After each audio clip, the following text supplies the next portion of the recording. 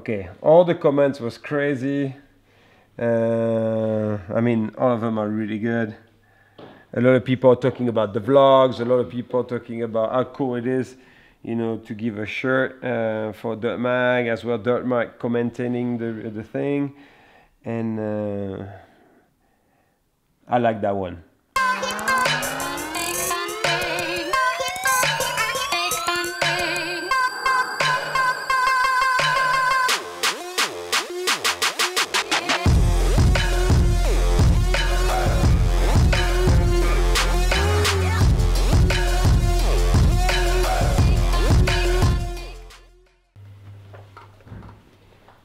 Oh, you're back?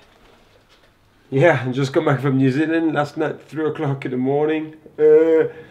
Quite a bit of driving from Barcelona to Andorra, and woke up early this morning. Obviously, time change. A little bit racked right now. And what did I do? Oh yeah, I did my vlog this morning. I had to finish the trip. Then I had to finish that, upload it, and Papito make me do some painting on the terrace. How was the trip? The trip to come back or the full trip? No, the full trip in New Zealand. Oh, the full trip was gnarly. Let's think. It was crazy because I was expecting, you know, to go camping right away, and I was like, okay, it's going to be probably, you know, nice tents and good weather, and no, just raining and raining. And it was like sleeping outside. You know, it's one thing, you think you recover, but you actually don't sleep like as good as on the bed. But like this was really good. You know, the bus was gnarly. See all different places in New Zealand. It was good because I didn't know the country so much. Meet great people and riding on those group rides. Man, it was gnarly. Some cool people was just there. You know, wanted to have the East Side story. What were you doing on the racing, and what do I do now? They're really happy I come to the group because I can teach. They can ask me anything. And it's a good 1 hour and a half, 2 hours, usually with locals who give you the best trails. This was definitely epic because it's definitely trails that we have a hard time to find if I was alone. And as well, riding with a group of 45 or 50 people is another story. It's so good. And we had a lot of kids too in there. People of my age, like 30s and up. And we got quite of young ones, like 17, 18, couple 20s. No school? Yeah, no, I think one mom bring it and they tell the school like he couldn't go to school because you have to ride with professionals.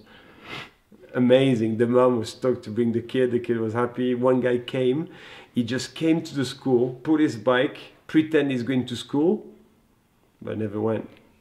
He took his bike after everyone went in, he took the bike and left and come with us riding. It was cool, the story. The guy was like, oh, now I have to go.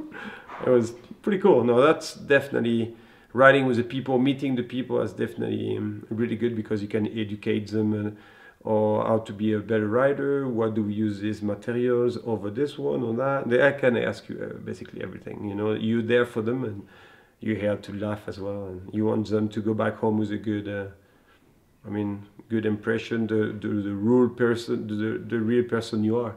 Because sometimes with medias, when you're racing and stuff, you have an idea of how is a rider, but sometimes when you meet them, you're like, oh, it's totally wrong impression I had, and I think this is really cool as well. And you know, just sharing, giving back to the guys what we learned. If you had one thing to remember forever, which part was it? The best part? And the best part is when at 12 o'clock we just fall in sleep.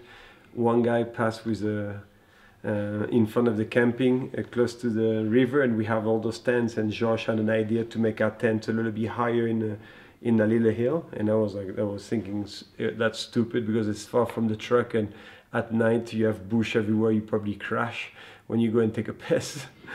And it was good because at 12 o'clock one guy came and basically slalom flat out with a car at night with a big pickup truck. But in the morning when we saw the tire tracks on the ground, they were so close to the tent. Everyone freaked out, didn't know if they, everyone was sleeping really like dead. Like everyone was thinking it was a dream, and when they saw the light going through the tent, like big light from a car, everyone get up, everyone was scared. We were thinking like people, we steal our bikes, and that was funny because after that we all went to bed, and the only thing that Josh said to Mark Scott was just taking a piss outside and couldn't even properly talk because he was deeply in sleep. And Josh is like, "Hey, you, get in your tent, or I have you." And I was like, what do you mean? It's like, "Oh, I have you." And Seven Skin told me, when someone have you is like when someone would go for you and kill you and punch you. And I was like, we started laughing, and yeah, it was pretty cool. We all had great moments like this. There's no only one. I have so many. Okay, then the one that you can't really tell. You can't really talk about it. Oh yeah, my birthday cake. Yeah, we cannot talk about it. It's pretty funny though. All right, good one. I think you have some homework to do. Now you're back home. Yeah. A t-shirt. Yeah. By the way, I wanted to show you because I went through all the comments. Man, every comments are super funny, you know, talking about the 20 years of Dirt Mag.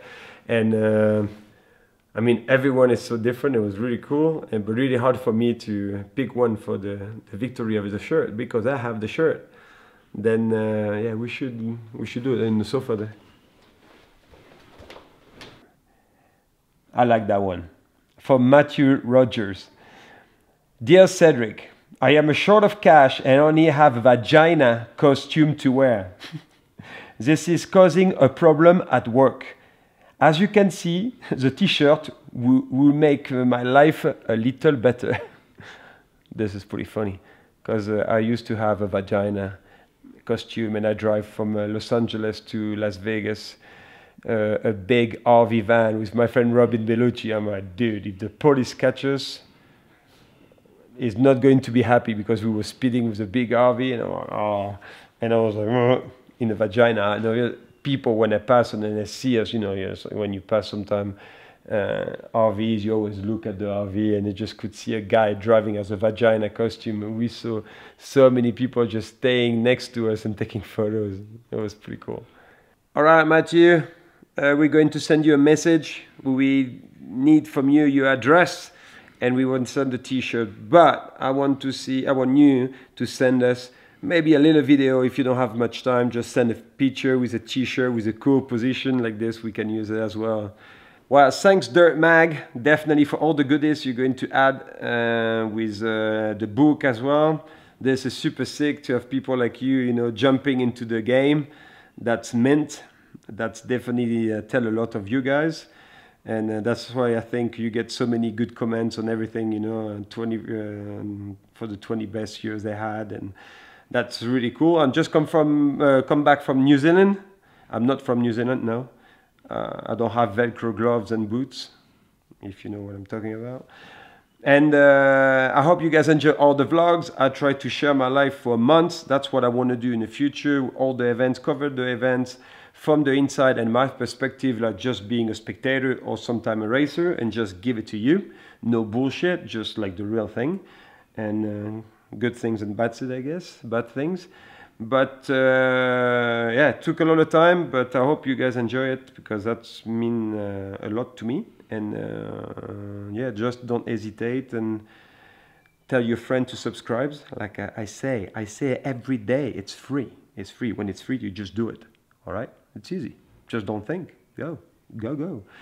And yeah, I will keep going and I will keep doing or trying to do better. But it have to happen because I'm going to do more and more every day. And that's it. I hope you enjoy it. Thanks again. Dirt, you guys rock.